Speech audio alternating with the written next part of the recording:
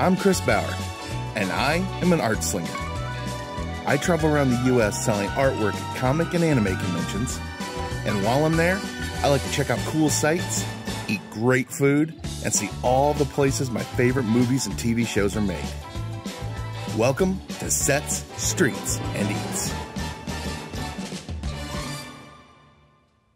So I am in West Virginia, just outside of Huntington, and I'm about to go somewhere that's the last one of these in the USA. And this is something that I have very fond memories of, in a way, as a kid, and I'll explain that. But if this is any indicator, that pizza place logo behind me should give you something. I'm going to Billy Bob's Wonderland. Billy Bob's Wonderland. Let's go.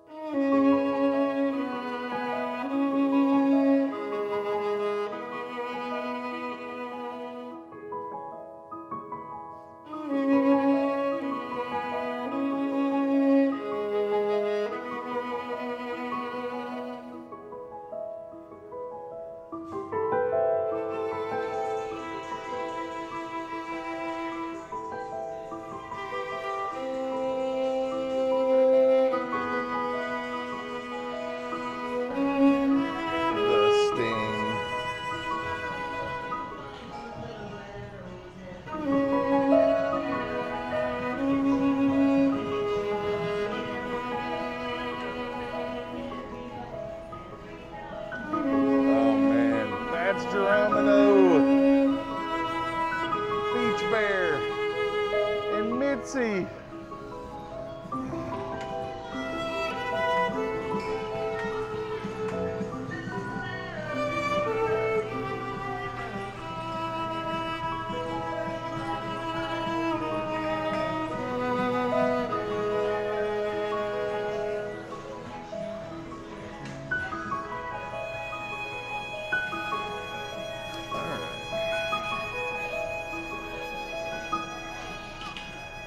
So I'm gonna order pizza, as you do.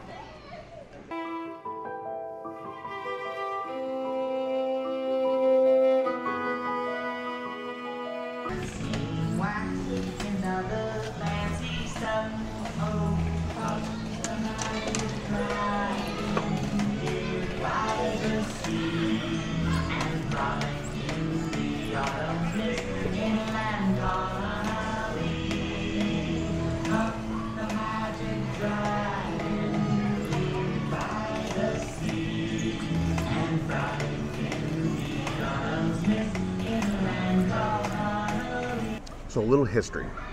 So back in the late 70s, Nolan Bushnell, who was the founder of Atari, wanted to come up with a family place for an arcade to be, but the whole family would come out and play.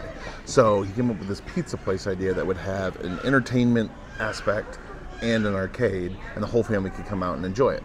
So the entertainment aspect ended up being animatronic animals. So they put on a show. The old animatronics were basically waist up, and they had like a lot of little props and stuff, but they would do songs. Imagine it like an old puppet show is how it used to look.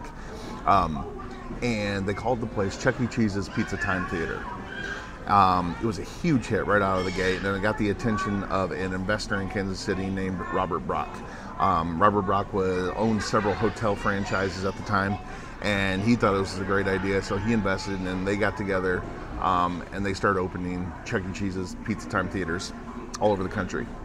Within a very short amount of time, though, he found out about another animatronic company that was building something that was absolutely game-changing, and they were full-bodied animatronics, and that was creative engineering. And he realized that someone like creative engineering could come along and basically have a way better setup with their live entertainment and put Chuck E. Cheese's out of business. So he decided to be that guy. So Brock teamed up and started a new company with creative engineering. The company was split that he would provide the restaurants and they would provide the entertainment, the show. They split it 80-20, 20% going to creative engineering. They called the new company Showbiz Pizza Place. They started franchising right away and absolutely took off. Pizza is so good. We make the dough fresh every day. Pile on the good things. It's great, I say. We make them and bake them and serve them with pride at Showbiz Pizza Place. Showbiz Pizza Place. Great fun and great pizza. Come for the pizza and stay for the fun. At Showbiz Pizza Place. Creative engineering is the one that came up with the show Rock-afire Explosion, which is the 3-stage system that you see here. And this is how every showbiz was set up. This is how I remember my showbiz. I grew up in Flint, Michigan, and we were lucky enough to have a Showbiz Pizza Place. And it was awesome. They had tunnels under the stage, and these 3 stages were set up, and with all these different characters led by Fatz Geromino, the big gorilla on the pizza place, and of course Billy Bob Broccoli right behind me, and Mitzi Mozzerella, and a whole cast of others. What ended up happening is Atari fell on hard times, and Chuck E. Cheese ended up being for sale, and Showbiz thought, hey, we'll buy it, and they did. So by the mid 80s, they had bought Chuck E. Cheese and they started merging. So there was a point in the 80s for a couple of years, the late 80s, that they were merging the 2 mascots.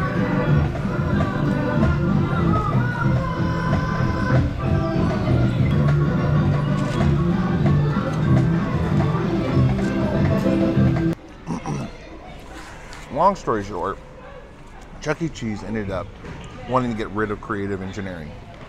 And creative engineering owned the show portion of the company. So they phased it out and they rebranded as just Chuck E. Cheese. So creative engineering got cut out of Showbiz. Chuck E. Cheese took over and made all the Showbiz into Chuck E. Cheese. And the rest is history. So what creative engineering did, probably in an attempt to, I don't know, muddle the playing field, they sold the Rock-afire Explosion to several startup chains, 3 different ones, and unfortunately one by one they all just ended up closing down because Chuck E. Cheese is a behemoth and he got his way.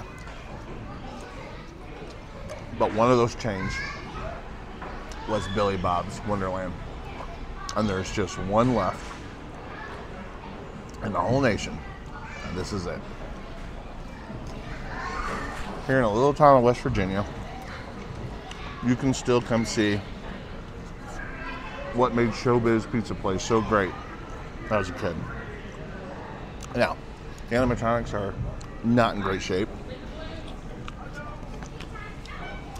but for something that's been working every day for 30 years, they're not bad either.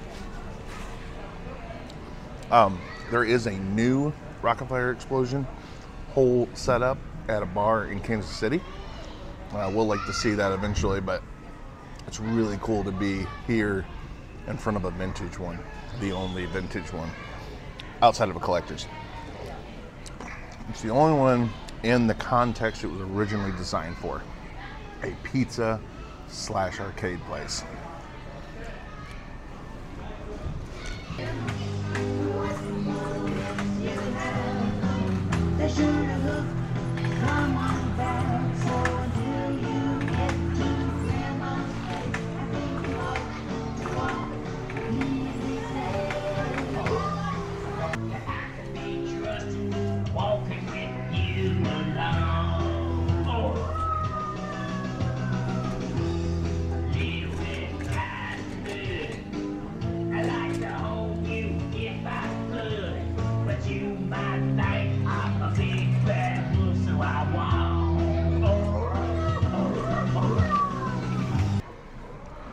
So, I got the pizza, and I tried this cheese bread.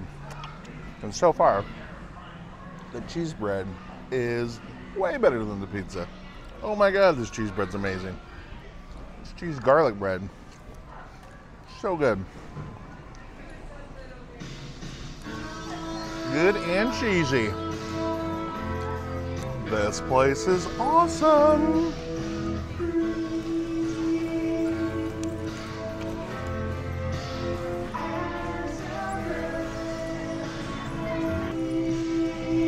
Ooh, that pizza's sloppy.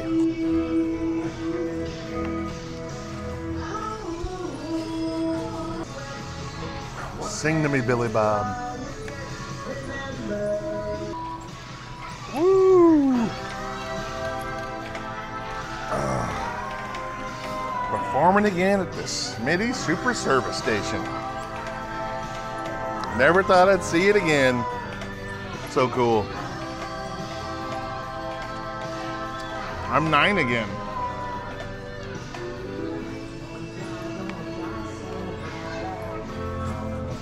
Go find my mom and get me more tokens. My inner child's having a ball.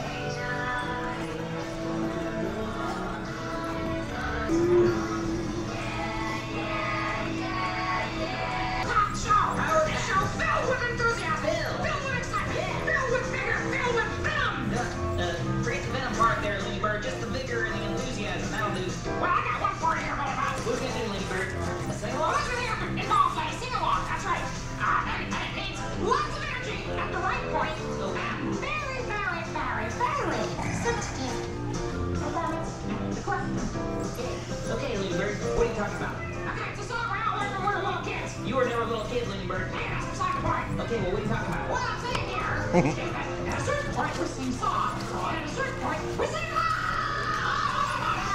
Got it, now, who's going to show us what parts we sing what in?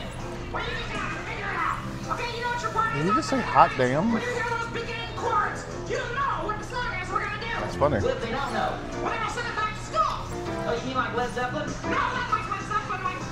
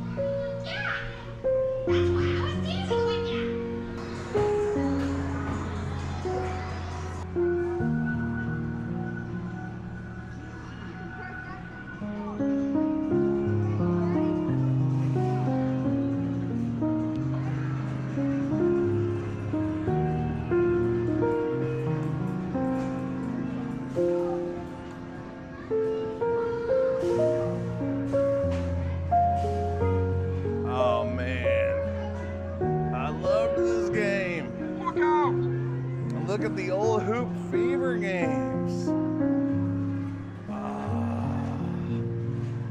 That takes me back. Connect 4. Air hockey.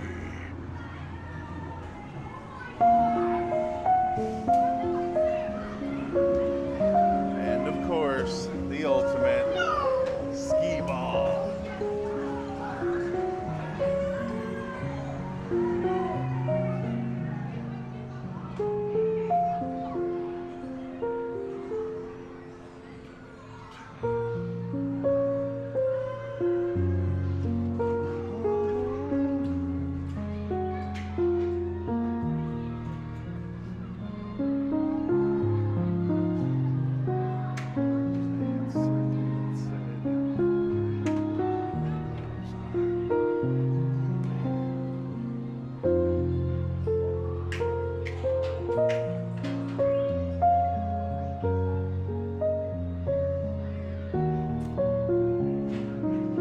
Now there's an oldie.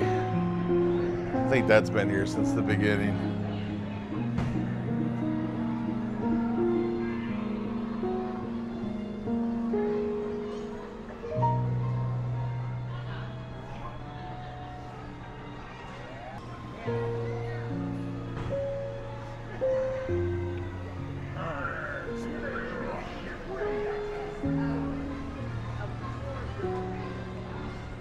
Fire Stomper, I remember that one. Sink the Titanic. The Cyclone, I remember that.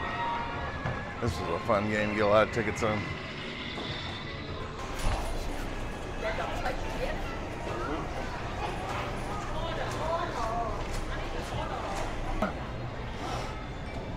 Got tokens, and they actually say Billy Bob's Wonderland on them. Pretty cool.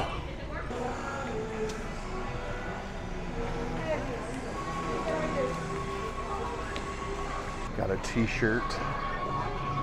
Because you're not gonna not get a t-shirt at Billy Bob's Pizza Wonderland.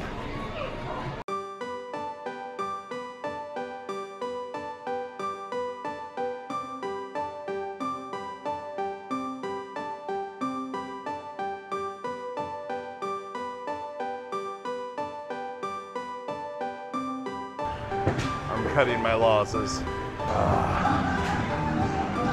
Bell's 2-minute drill. Wow. Come on. Do you have what it takes to be an NFL quarterback? Probably not. Takes the snap. He's under pressure. Woo. Not a single one. First and goal.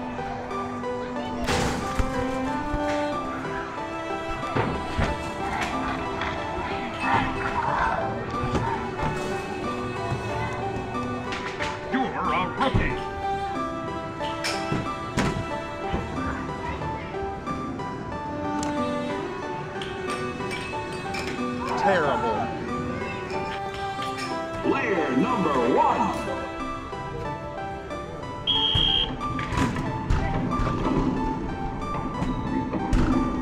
You actually kidding? Wow.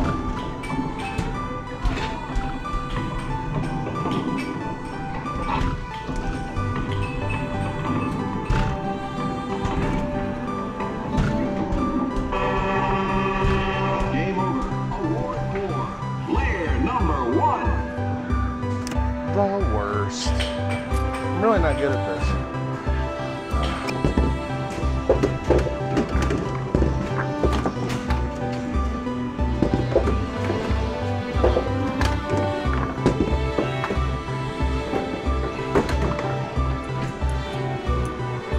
I got a 10,000 pointer. Come on, man.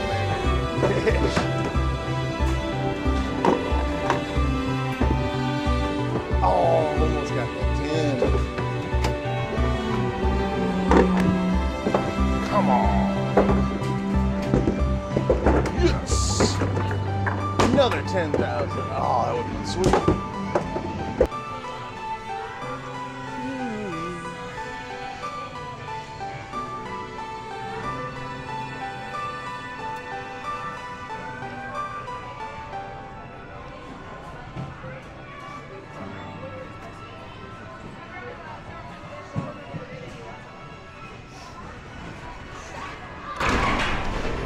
That was awesome. Man, that was pretty cool. I know there's lots of places that are probably better than that, but just for nostalgia's sake, that was like the best time ever. I really, really liked that. I do wish the animatronics were in a bit better shape, but I totally get why they're in the shape they're in. It's hard to find people to work on them, for one thing. It's probably very costly to find someone to work on them. And, you know, they get use every day, giving kids joy.